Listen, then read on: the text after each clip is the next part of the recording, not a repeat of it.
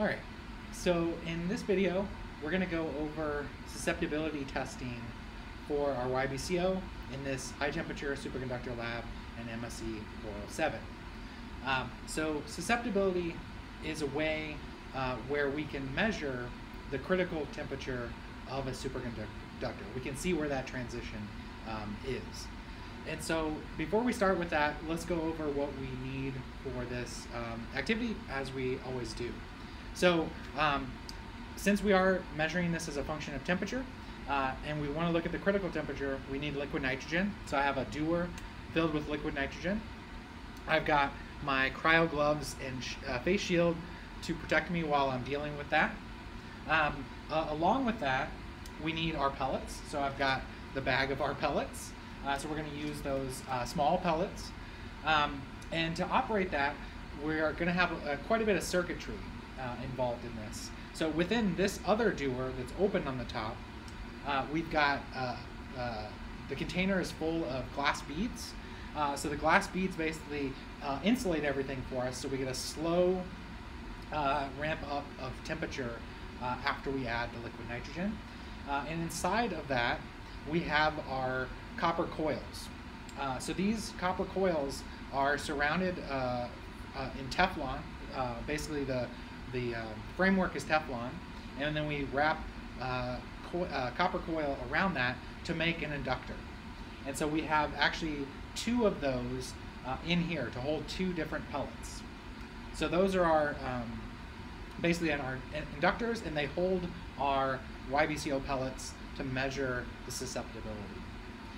And then from there, we've got breadboards for each coil. So these breadboards allow us to set up the circuit the way we need to do that. So I'll walk you through how the circuit's set up. And then we also need a function generator for each setup. So we actually have two there, you can see. So this sets an AC sinusoidal function that we're going to use for the susceptibility measurements. And we also have back here that you might not be able to see some National Instruments devices for measuring current voltages of the circuit, and also another one that is used to hook up to thermocouples so we can measure the temperature inside this container here. And so to kind of put all of that together, we need some software that will measure the response of our system in terms of temperature. So we have our sort of homemade, home-built program here that will measure all that, and we'll go through how this is set up as well. So basically, the steps that I'm going to show you in this video to get this to working is we're going to set up our YBCO pellets within those holders, those copper coils and the Teflon holders. So we're going to set all that up, and I'm going to show you more about the coils and where the thermocouples are and so forth, and we're going to put the YBCO pellets in that. And then we're going to set up the dewar here to slowly increase in temperature from liquid nitrogen temperatures. And then we're going to go through setting up the circuit and setting up the frequency generator to the correct settings that we need for this measurement. And then I'm going to show you the software and how we actually record the experiment that we're doing. And then we'll see then I'll actually put liquid nitrogen in here, and then we'll see this progress through a run. And we're actually going to use your pellets in this run. So I'll probably show a time lapse of it actually running on the software. All right, so that's kind of what we're going to show in this video. And so those are the kind of steps that we're going to go here in a second. So I'll cut, and then we'll come back and we'll look at the setup of the pellets in these Teflon holders. All right, so we're back here, and I want to show you the copper coil, and that's in a Teflon holder. This is what's going to contain our pellet. So this is Wednesday A, the first dry pressing session, and then the pellet is number 1. So we're going to put this in our holder here, but let me just kind of walk you through what this is. So as you can kind of see, it's got a bottom piece that screws in. It's also got a top piece that does the same. And so that's made out of Teflon to kind of insulate. And so the inside is where our pellet's going to go. So we're going to put our YBCO pellet in here. And you might be able to tell that there's a little piece of wire in there. That's actually the thermocouple. So this is going to measure the temperature right up against our pellet. So this is a T-type thermocouple that's in there, and that's good for really low temperatures. So that's what we're going to be using. We also have another thermocouple that's going to be on the outside of the coil, kind of touching the coil. And that's to measure the temperature outside of the copper coil. So you can't actually see the copper coil because we've protected it with some tape. But basically, there is a section in here, in the middle section, it's 1/2 inch high, that has 1,000 turns of a copper wire outside of the Teflon. So just to give you some more specifics of that, that's a 30 gauge wire, so that means that it has a 0.01 inch diameter of a copper wire, and the coil diameter on the outside is 0.6875 inches. And again, like I said, there's basically 100 turns of that wire. So that allows us, that turning of the wire makes this an inductor. So we basically have an inductor underneath this piece of tape that's protecting it because that wire is so thin. And so then the two sort of small screws that you see here, those are the electrical connections to that coil, and then those go to our circuitry. So basically, we've got two thermocouples, one that goes into the pellet, one that stays on the outside near the coil, and then the coil is hooked up here by these screws that goes to our circuit. All right. So that's basically what this holder is. And so all it is an inductor, which means it's a wrap of wire around a cylinder. And so we're going to put our YBCO pellet inside of this so that when this induces current, we pick that up with our pellet above and below the transition temperature. So this is a sort of a non-contact method in which we can measure the response of the inductor to our pellet and vice versa. Okay, so let me go ahead. This is what we call A. It's the first of our two coils that we have. So I'm only going to show you the one, but this is where this pellet is going. And then we'll also do another one, the other coil, and we'll place pellet number 2 in that. So you've already seen kind of data on that. So let me open this up. And we've got tweezers here to handle these pellets. And I've got my gloves on. All right, so I've got the pellet, and I'm going to load it in to the coil.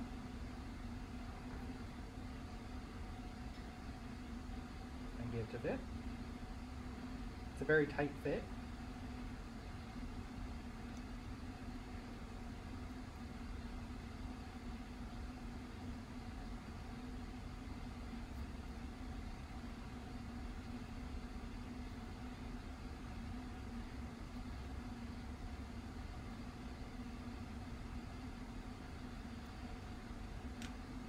All right, I'll pause here for a little bit so I can get a better grip on it.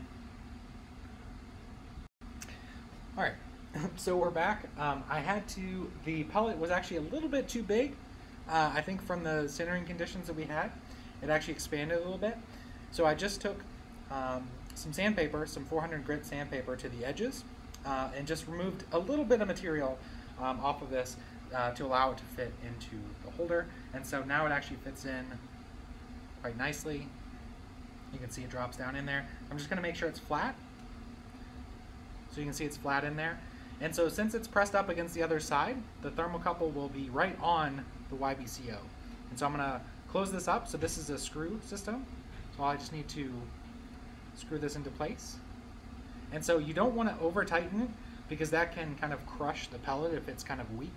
So I'm just going to screw this closed until I feel some resistance from the pellet. All right, so that's pretty good. All right, so it's in there, it's locked in place. Everything's good to go. I've got all the connections here. And so what I'm going to do is I'm going to repeat that for the other pellet and the other coil. So we're going to do Wednesday A session 1, pellet 2 in that coil, that B coil. And I'm going to get that set up, and then we're going to come back and I'm going to show you the circuitry and how to set that up. All right, so before we get to the circuitry, we need to put the holders into our doer, which already has some glass beads at the bottom. It might be a little hard to see. Okay, there you go. The reason it's kind of hard to see is because the whole thing is reflective, and so you get a lot of glare. But there's some glass beads down here, so we kind of have a base layer of those glass beads. And what I'm going to do is I'm going to use the tongs here, and I'm going to put our holders into the container here. So I'm going to grab the first one. This is A. So you can see here, that's the one we just filled up. And so I'm going to put it sideways on the left side. And I'm going to take the other one. You didn't see this one being filled, but it's the same process. So this is the second pellet from the same group. And I'm going to put it, and I'm going to try to get it the same orientation.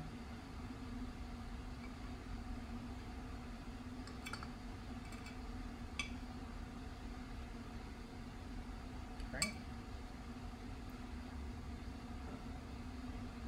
So just moving it around a little bit so I can get it in the right orientation. So you can kind of see they're down there. And at this point, once I'm happy with where they're at,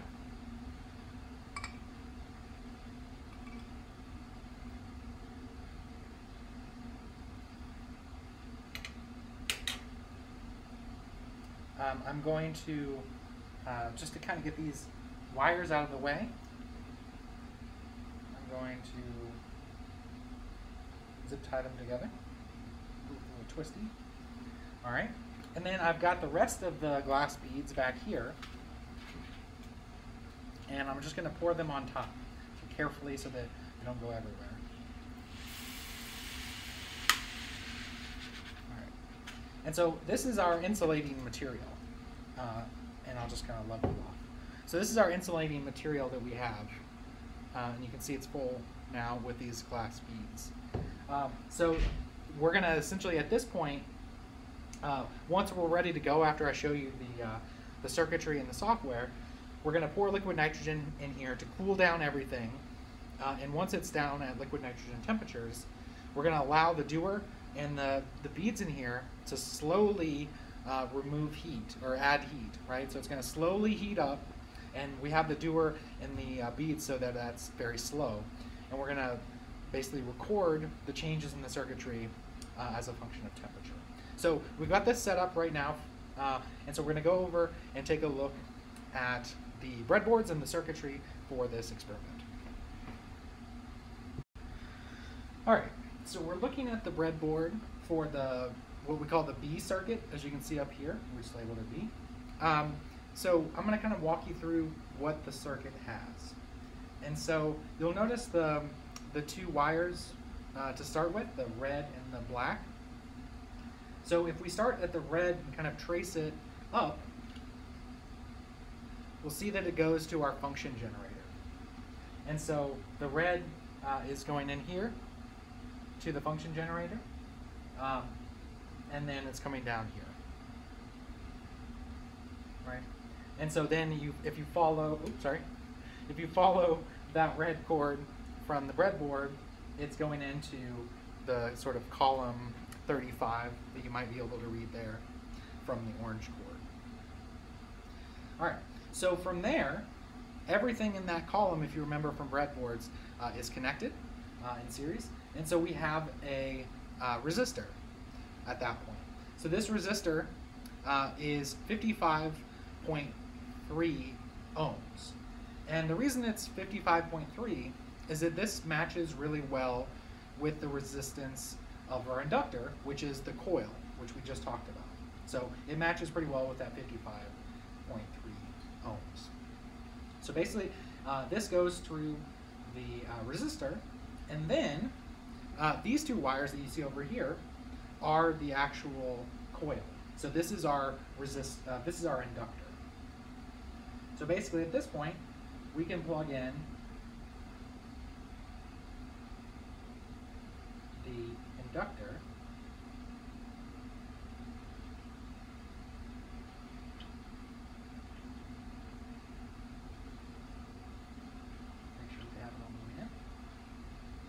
All right. So now the current goes through the resistor and through our inductor, and then on the other side goes through this green line to the black, which goes back up to the function generator, as you can see up here, right? And that's our 0 volts. So that's kind of our reference point. All right. So that's the basics of the circuit. It's a pretty simple circuit. We basically just have a resistor and an inductor. There we go. So the only other things that we need to set up here are we need to set up the measurements. And for this, we're going to measure 2 voltages. We're going to measure the voltage in. So we have 2 wires here, and let me show you those real quick. We have 2 wires, an orange and a purple. Our orange wire is measuring the V in from the function generator. So I'm going to put that right here. So it goes in before the resistor. So we're basically measuring the voltage into the circuit. All right. The purple wire is measuring the voltage across the inductor. So we're actually going to put it over here after the resistor.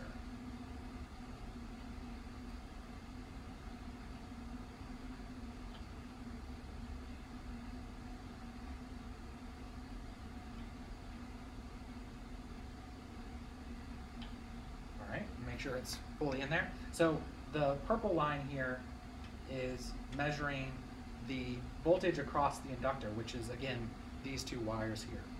So the reason we only need 1 wire for each is because the National Instruments machine back, which you can't kind of see there, but it is grounded to the 0. So that's actually the second, if you want to think of it as the second wire, it's over here. So we've got that. So basically we have our voltages measured. This is what we're going to measure on the screen. And then we've got our resistor in series and our inductor in series, and everything is set up. We've got the function generator set up here.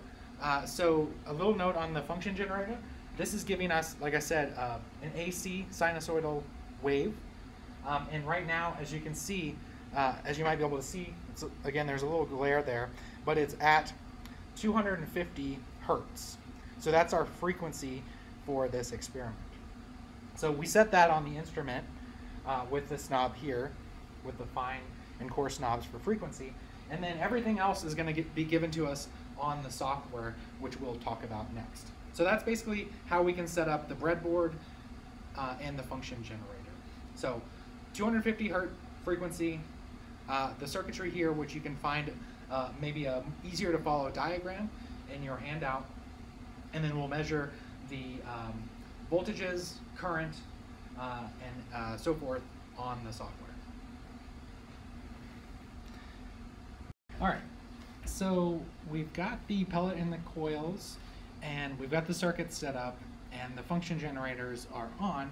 So I thought we'd move over here to the computer to look at the software. So the software is in this folder called Superconductors, and then it's a LabVIEW program, and it's called Superconductors. So if you just double click that, it will open it up. But we've actually already got it open. So if I just click down here, it'll pop up. There we go. All right, so this is what the software looks like. And the first thing you'll notice is that there's kind of 2 of everything. So we have A on the left and B on the right. That's because we have those 2 circuits and 2 pellets and 2 coils, right? Everything's duplicated so we can run this twice at the same time. So as you remember, I put here, I've got the labels for you down here. The pellet that's from Wednesday A, session 1, number 1, is in the A coil, and then Wednesday A, session 1, pellet 2 is in the B coil. So that's just so I can kind of keep things straight. All right, so let me kind of go through what we have here. So the first thing that we can look at is this tab, which says measured voltages. So this is basically measuring the V in and V inductor. So V into the circuit and V into the inductor. So V in is the white that you can see, and V inductor is red. So we have about 2 volts RMS for V in and about 1 volt for the V inductor. So this is set by the frequency and some of the other conditions that we can set on the function generator. We also have, if you can see it, voltage of the resistor, and we have current. So the current is set to be about 19 to 20 milliamps. And we also have a place to put the resistor information. So it's set at 55.3. So we basically have it set at the value I told you earlier. And so all of that's repeated on the other side. You might see slight differences because they are slightly different, but for the most part, they're the same. And then also, last thing down here, we have outside cell A temperature, inside cell A temperature. So this is on the pellet. The red is right on the pellet, and then this white one outside, this is the one on the coil. So there can be slight differences in this. And the same thing over here, we have those 2 temperatures. So we've got 2 temperatures on each. We've got voltages measured on both of those. So this is kind of the measured voltages screen is kind of to double check to make sure everything's on, to see the sinusoidal curve that we have for this setup. And then we'll look at data in these data or binned data files. So that's what we kind of have here. But for now, we'll look at the voltages. All right, so when we're ready to go, when all this is set up, just to verify that we have a sinusoidal curve and everything looks good in terms of the currents are what we want to be. We're set, again, like I said, we're setting these to roughly 20 milliamps current on both of them. So we're at 19 right now, so that's good. If we wanted to change that, we could change that on the function generator. And so then we have roughly 2 and 1 voltages for Vn and V inductor. All right, so that's set up to go. Once we're ready to go, we are going to start the program, and then it's actually running right now, but we'll restart it so that you can see the process. So I'm going to switch back over, and we're going to go over to the dewar containing our pellets, and we're going to cool that down to temperature so that we can start this experiment. All right, so we're back here at the dewar, and we're going to pour liquid nitrogen to cool this down to liquid nitrogen temperatures. So we have the program running so that we can monitor the temperature and make sure we're at the lower end. So with that said, I'm going to go ahead and pour liquid nitrogen in.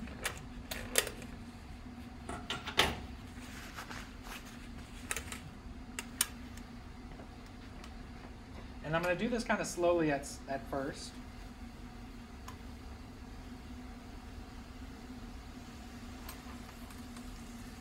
There will be a fair amount of boil off as it cools down, so you'll probably have to add it a couple times just to make sure that we cool everything down.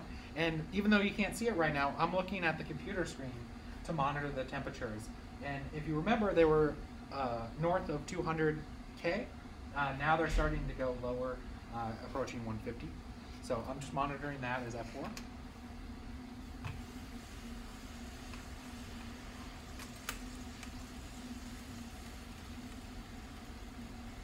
And so the idea is to pour as little as you need.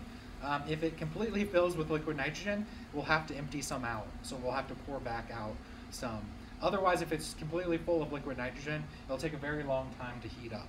And so we basically want to put in just enough to cool everything down to liquid nitrogen temperatures, but then have really no liquid left over. All right, so it looks like I still need to pour some.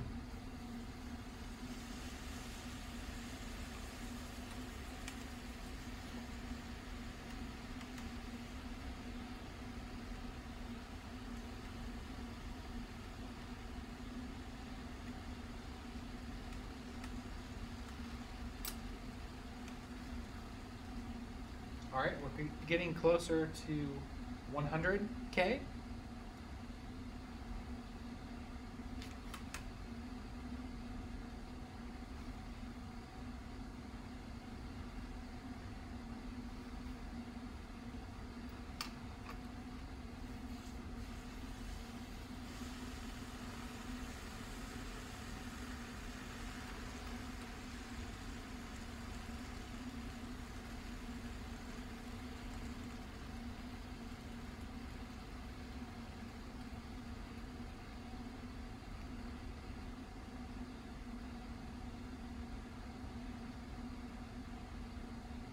All right, it looks like the outside temperatures are close to 80K, which is really close to the boiling point of liquid nitrogen, but the outside ones are a little higher. Or sorry, the inside the coil are a little higher. So the inside of the holders will take a little more time to cool down.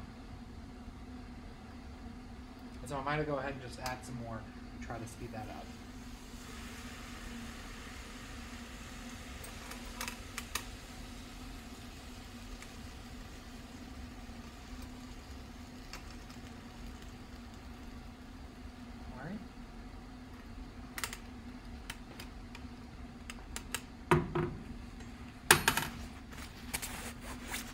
All right, so that was the last of our liquid nitrogen.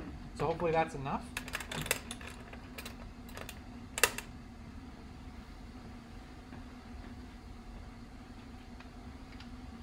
All right, so let me bring it back to the computer here and see what I'm looking at.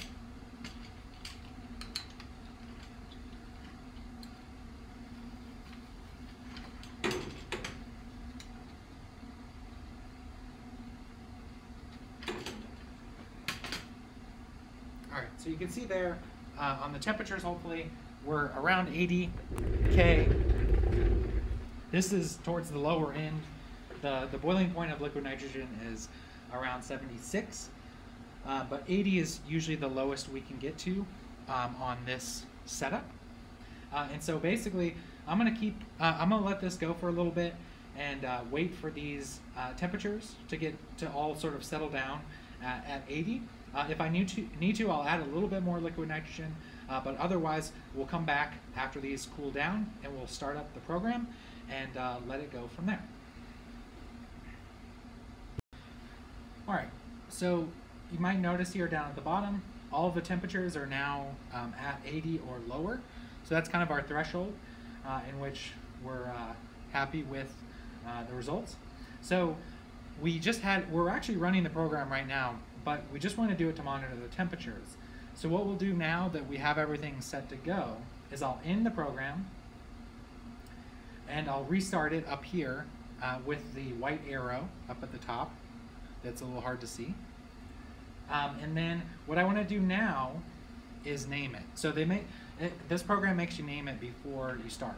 So I'll call this I'm basically going to give it a lot of information because I want to indicate that A has Wednesday A, session 1, pellet 1. I'll call it pellet 1.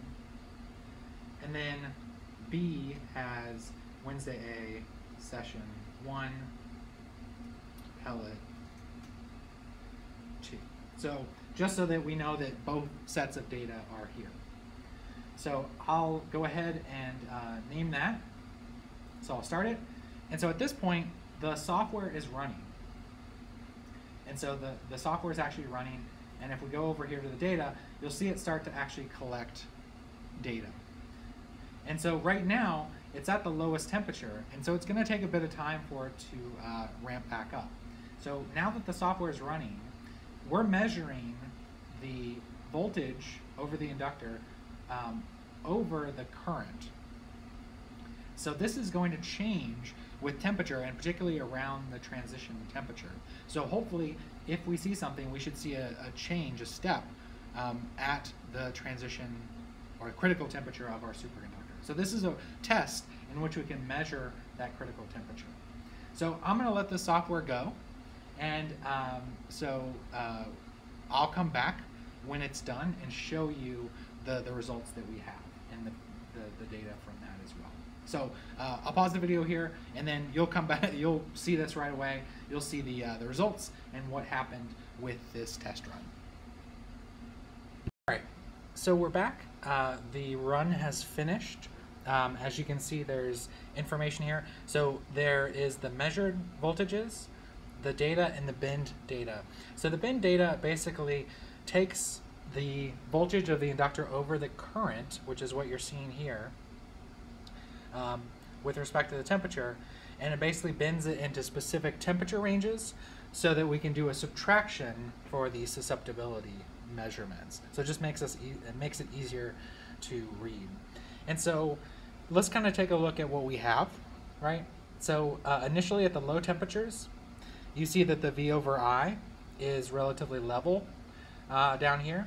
And then you see an increase, a pretty sharp increase in the slope. And then it basically follows kind of a new path here. So this region right here is that critical temperature, the transition between superconducting and non-superconducting. So we measure it by the voltage of the inductor divided by the current, and we use that term as a stand-in for what it might look like, because if you look in your handout and you look at the equation for susceptibility, you'll see that the V over I is squared, and then we subtract the resistance of the run as well. So we're gonna, in a separate run, we're gonna run the same temperature profile with a blank holder, so no pellet, and we're gonna get the DC resistance R so that we can do those calculations. But this is just a general, gives you a look at where the temperature is, and we can kind of see it's here, and then the same thing over here. So this gives us, again, critical temperature and allows us to calculate susceptibility. And so for each run, you'll get the data file. So you'll have temperatures and the voltages, V over I. You'll also get the error, so you can notice that the error bars are actually getting plotted here. So you'll have those error as well. And this will allow you to, along with the DC resistance run with no pellet, allow you to calculate susceptibility for your experiment. So this is the data that you'll get. This is how we're doing it. Again, this is for Wednesday A, Session 1, Pellet 1, and then Pellet 2. And we'll redo this, and you'll see the data for all of the groups. We'll do at least 2 pellets per condition that we ran for this experiment.